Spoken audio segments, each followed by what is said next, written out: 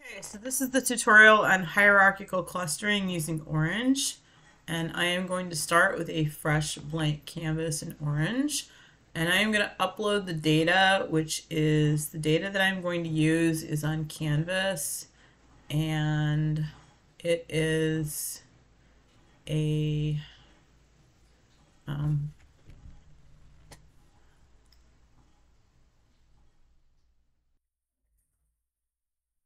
so on Canvas, I'm showing you where the data that we're using is. It's under again, this is my development version. It's not going to look like yours, but the title of the data I'm using is tutorial underline hierarchical underline measurements. And I don't remember where I got this data from, but I have it from somewhere. So we're going to start with a CSV file import, and then we're going to load the data. And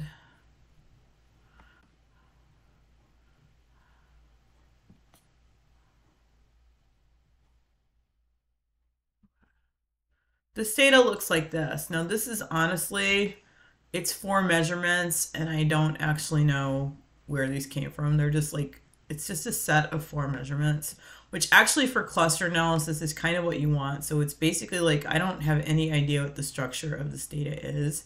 So I have 4 measurement variables. Each of them are on 20 observations, but I know absolutely nothing else about this data. So it is kind of like a perfect example of when you would want to use cluster analysis is in a situation when you're looking to find the structure of the data. So starting with data that you don't know anything about is perfect. So this is data with 4 measurements. And again, always remember to set the data types. These are all quantitative variables, numeric. So I'm just going to set them all to numeric. But if you don't do that, then nothing else is going to run because Orange is going to be like, I don't know what to do with the data. Okay, so that should be all set. And then next what I want to do is I want to standardize these using my pre-processing and normalizing widget because they are not on a standard scale. So I'm going to run this through the pre-processing widget. And I'm going to check normalized features. This seems to always be set to standardize and I just never touch it. And then it's helpful always to look at the data. I don't necessarily always look at it just to make sure that it looks like what it should. And it does. So this is the 4 measurements. They're all standardized. And it's basically totally meaningless data because it has no categorical variables and no description of what the data is. But it's 4 normalized measurements. And so I want to cluster it and see if there's any patterns in this data. Okay. So the next thing that I want to do is do distances. That again is under unsupervised. So I'm going to use the distance widget and I'm going to run the pre-processed data through the distance widget. Okay.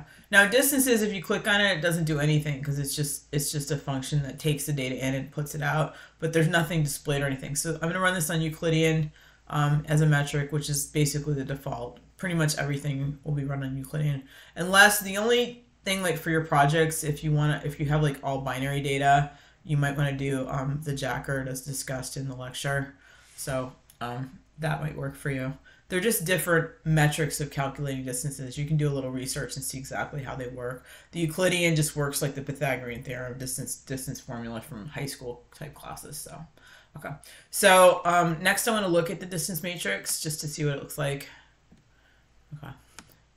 And so because I have 20 observations, which isn't a very big data set, I have a pretty big distance matrix. Now you can just imagine once you get like anything much bigger than this, looking at the distance matrix is just, the possibilities of what you can do with your little human brain sort of, you need like other tools and stuff other than just looking at this with your eyes because it just becomes too big, at least for me. I mean, maybe like you young, smart people can like look at these things. So this is our distance matrix and you can see not much from this. There's just all the distances. And in order to, part of why we need clustering is we need to take these distances and what the clustering will do, we're going to run the hierarchical clustering and that will begin with creating clusters of the smallest distances. So it looks to me like 6 and 7 is probably the smallest distance that I see on here. So this is going to like group together.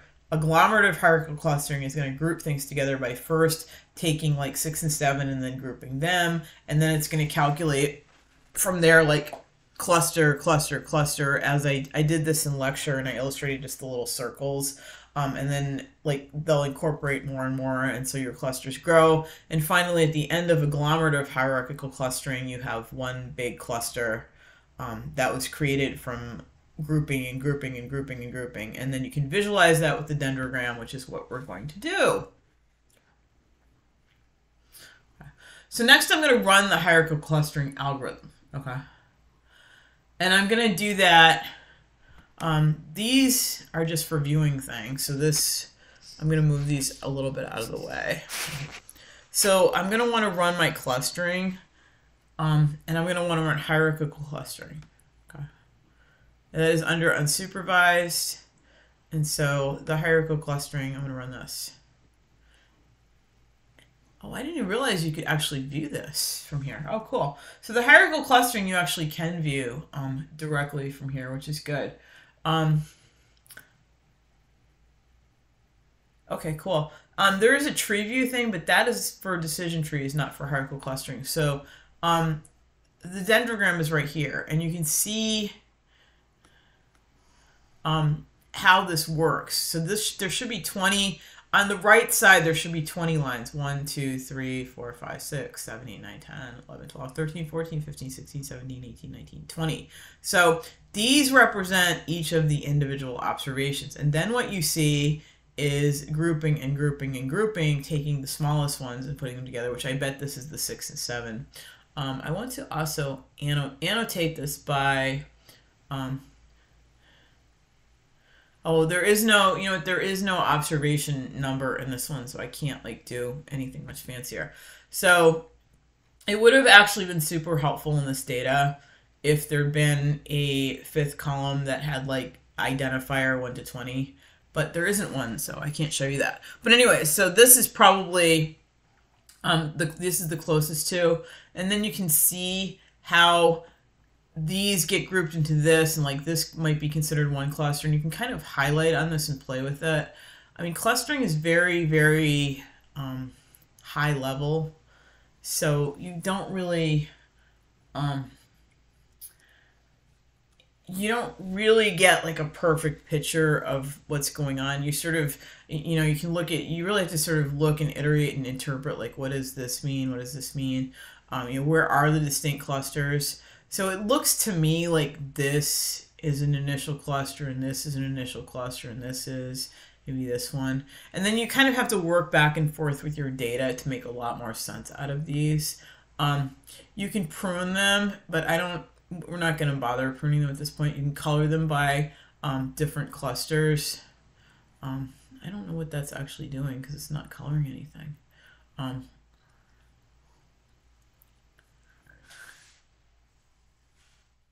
Hang on a second. Okay. M2, C1.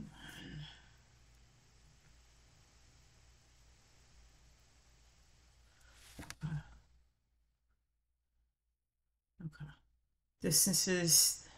There's something wrong with this. Oh. Annotations, none. Annotations, none. Okay.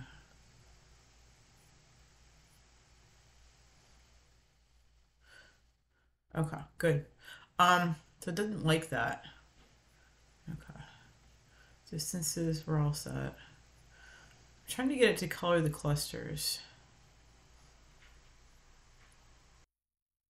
Okay.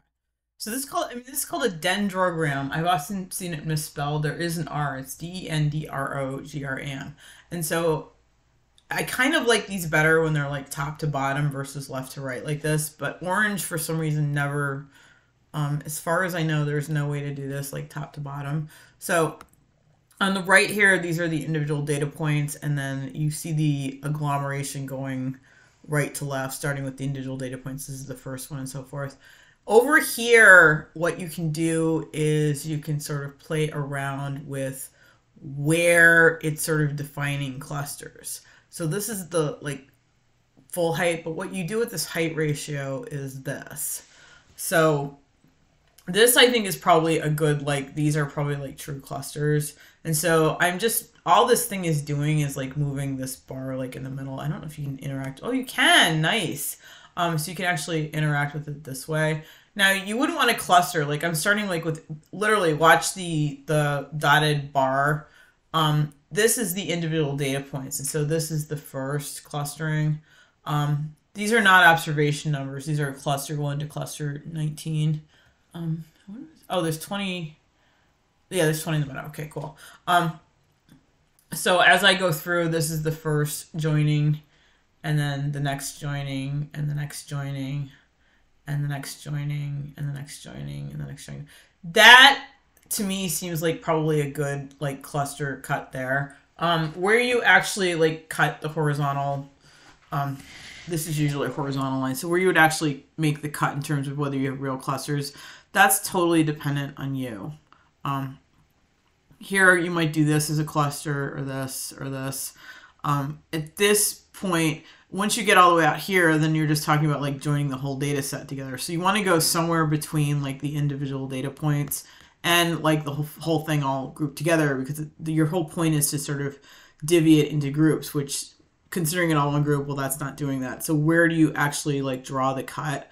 I mean, I think this is like, you know, I would go back and investigate like these 3 and these 4 and these 4, because it looks like there's some kind of legitimate clustering and similarities with these, possibly out here. But again, this is all dependent on like understanding the data. Maybe out here, but once you start getting like here, it depends on the context of the data. Certainly this is no longer like a distinct cluster. This is just the whole agglomeration. So that is like, and you can annotate the right side with the variable names. Now these variables, honestly, they're just measurements, so I don't know. You would actually want to have like some categorical variables and some stuff to look at here to actually sort of determine your clusters. But that is a basic hierarchical clustering and a basic dendrogram. And so again, it's a very exploratory technique, so you want to look at your data and sort of play with it. There is for you, there will be a discussion video. It's not the most like super interesting guy, but he does this customer segmentation and he actually goes through and sort of analyzes one of these. So this teaches you at least basically how to do it in Orange, but to actually see one sort of in action is kind of a little bit more exciting. The other thing on here that I want you to look at is this, the linkage metrics. So when you have individual data points, when you're here at the individual data point level, you start with just distances between the individual data points. That uses the distance matrix and the distance stuff. But when you start agglomerating, you then have the issue of you're no longer looking at distances of individual points, you're looking at cluster to cluster differences. And so linkage refers to how the cluster to cluster differences are calculated, okay? And so as discussed in the lecture, there are different metrics for linkage. And I have to tell you the truth, I forgot the specifics of them because I don't really pay that much attention to this. But if you use different linkages, you will get different clustering. You'll start the same, but your clustering will change. To me, this looks like the same one that was moved down there, but your cluster patterns will vary, sometimes tremendously, sometimes not so much, depending on what linkage metric you use. The difference between these metrics is like, some of them use like the points that are furthest apart as like the cluster distance. Some of them use the points that are closest. Some of them use the average. This one, Ward, is somewhat popular. And actually, I think this one actually has a nice clustering for this one. I have to tell the truth, I don't know how word linkage actually calculates things, but this one does seem to be popular, and it actually looks to me like it's a really nice, divides the data into 4 pretty distinct clusters, so that might be something to consider. But the different linkage metrics you use can have a huge implication on the clustering. This is actually pretty good, I think, or this. So this is actually taking the data and doing like 3 kind of nice clusters using the word linkage. So that is something to note, that different linkages, you get different things. And what is an optimal clustering to you depends on the context and going back and forth with the data. And that's something that you'll see in that market segmentation video. So this is a good example of a really basic hierarchical clustering. Again, it's very exploratory. If you take like Stats2 or something, you can tell like there's a huge difference between using like statistical techniques that are based on distributions and versus this sort of like exploratory data mining stuff. But it's fun. So that is the basic tutorial on the hierarchical clustering using Orange. And on the homework, what I ask you to do, oh, I didn't look at the homework yet. So the homework is on Canvas, and you're going to do these. There are 2 of them for you. The tutorial I'm going to move up here and put under this video. But so there's 2 of these. I believe there's 10 questions. Yes. And so you're going to work with these 10 questions. And pretty much the same thing. There's just 2 hierarchical clusterings for you to do on the 2 data sets. Again, some of it is subject to interpretation. So, you know, I'm kind of grading this more on the, you're doing it rather than, quote, correct answers. So I hope you enjoyed this. This is your basic intro to hierarchical clustering. It's somewhat fun, but it's not, the sort of scientificness of it is not there like it is in other techniques in statistics. Okay, thanks.